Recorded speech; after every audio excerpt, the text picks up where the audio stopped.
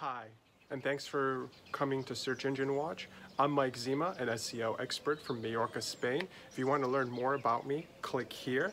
Otherwise, stay tuned and I'm going to show you how to use Google Search Console for your business in 2019. So if you have a website and you want to know how it's doing on Google, Google Search Console is going to be the best tool in your arsenal.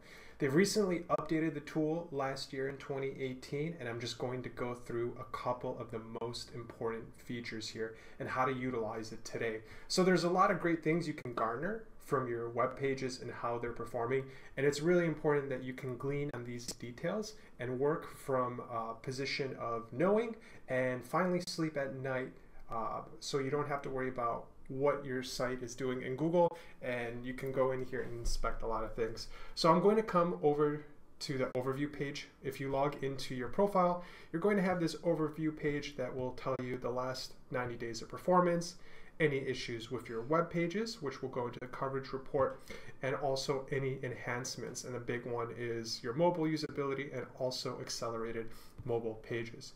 So first, with the coverage report, this report is very interesting because it is going to show any sort of conflicts you have with individual web pages, pages that may have warnings, pages that are all valid in indexing, and also pages that are excluded from this report. And you can see the difference. If you want to exclude pages and de-index them, for instance, you can keep track of those as well.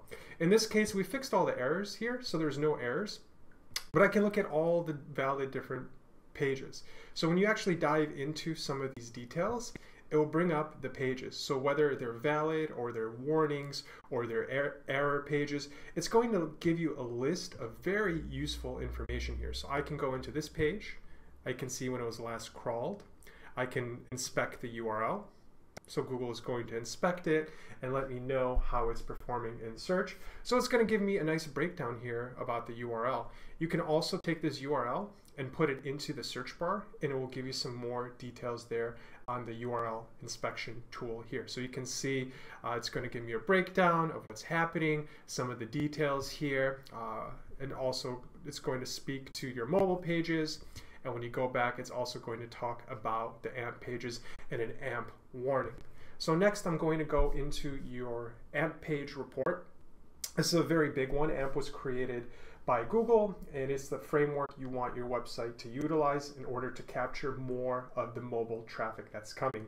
We're looking at about 50% of traffic is being ranked by the new mobile first index. So having a fast and snappy website is very important. So you can see a couple of these errors and warnings, and it's particularly difficult to do this on WordPress, but nonetheless, we're troubleshooting and monitoring these errors, and you can see that you have a breakdown, and you can go through the different versions and errors that are happening, and it's going to give you nice look-throughs and previews, and it can get really geeky really fast, but it's a good tool to have in order to have the resources to delegate to your developers to fix it. So this is going to give you a lot of great insights, and once you can fix all of these issues, your site is going to be ranking quicker.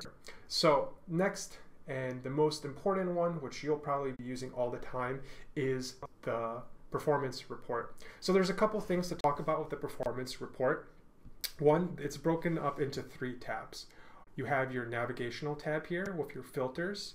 You can do it by queries, pages, country, device, and also different search appearance. So this is how the search result is appearing to certain keywords you may be ranking for. You have your timeline of performance, and you can turn all of these on and off. Clicks and impressions will be a default. You can go in and do lookbacks and comparisons. So you can see that the range is very large now. Having 16 months of data will give you a lot of insights. If I just go back to a full 12 months, we can have the whole ricochet, we can see any kind of algorithmic updates and go from there to troubleshoot it. So let's just look at the last 28 days because we want to optimize our site. So we can see over thousands and thousands of keywords, what they're ranking for in impressions. So I want to be a little bit more critical. I'm interested in people in the US. So let's segment this down. So I only had the clicks and impressions of people from the USA. Then I can go into pages. And this is how you can start utilizing the tool. You need to create the filters and the comparisons in order to understand what's happening. So this is a breakdown of total clicks coming to your website, and we have over 300 pages in this example. You can also sort it by impressions. You can go in here and turn on average click-through rate and average position, and I can see what the average position for my pages are. So it gives me a nice rundown of details. You can actually go in and filter some of these rows, which is a great addition if you want to exclude anything that's not receiving any sort of traffic. So let's go ahead and do something that is greater than 1 impression. So that's important. So I added one filter that eliminated about 60. So I have a clean list here. So I've eliminated all the pages that have less than 1 impression. So I can go in and I can export the data either into Google Sheets or a CVS file if I want to manipulate it on my own. So this is a good way to prepare the data, but how would you utilize it to optimize? So there's a couple ways. One, you can look at the optimizations based off of clicks. This is important because if you're getting a lot of clicks, you want to go in there and see what keywords you're ranking for and start nurturing those opportunities. An alternative is, if you aren't ranking for a lot, but you're getting impressions and interest, maybe this particular article here, dumbbell, floor, press, benefits. It's getting a lot of impressions. It has a pretty good position in the USA, but there's no clicks. Maybe that's something I haven't touched in a while. Let's go visit it. So you can drill into this. You can see here and preview it, and you can inspect the URL back in the inspector tool up here. But this is going to give me those insights. So when you flip over to the countries, we're already filtered to the US, so we're only getting details here. We're also going to get some details on analytics.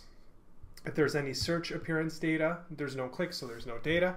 But then we go into this report. We have the queries. We have 36 keywords that this web page is ranking for. So this is interesting. I can go back in here. I can export this to Google Sheets again, review the data, review how well these keywords are ranking for in Google, and then I can go back into my web page and start optimizing them. And essentially, this is the most competitive edge that you can have for your website, is by reviewing what pages you're ranking for and understanding the keywords you're ranking for and applying this into your web pages. And you can go back here into the top menu, flip it off, flip it off. I can go back into my pages. Let's say I want to attract international interest. So let's go after like one of my best pages here. So do DIY cool scalping. It's getting a lot of impressions, but not enough clicks. So the click-through rate is at a 0.2%, but we're already seeing that we're ranking for 139 keywords. We know what the needle movers are. We know what the trends in these keywords are that Google sees as the opportunities.